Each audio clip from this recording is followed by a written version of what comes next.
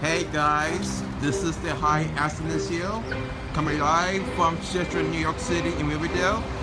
So instead of being a video gaming related topic or a video of reaction play, we are going to take insight of Target and spend a little bit of cash that we have spare saving, and we will probably see what this actual convenience store has for us. And I might be right, I might be wrong, but what the hell? You have to spend some shit on the French to get some by.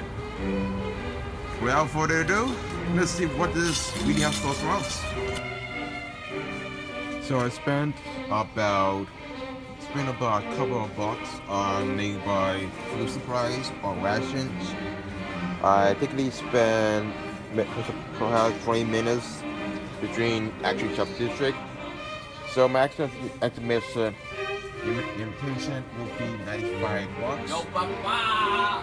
And for the smart way I could do this is actually use this machine. Now apparently, as I noticed before, this Target had some model adjustments. The buttons are missing. This kind of just works, but it has a few readjustments. So the smart way I do is try to compare the prices to see what I have, because in Target there's not really much organic products. There's some, but they are just a rare exception. The only thing I'm concerned about is see how much really cost me and see how I don't really suit myself in the ads.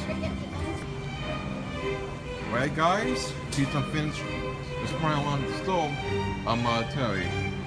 I didn't do too much. I usually have to pay taxes. If I have to pay 2 times with my debit card. It may not be necessary, but supposedly I'm finished for the day.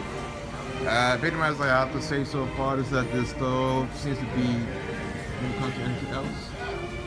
But the only thing I can say so far is that I used the store is actually where I put. So thanks for watching this short video.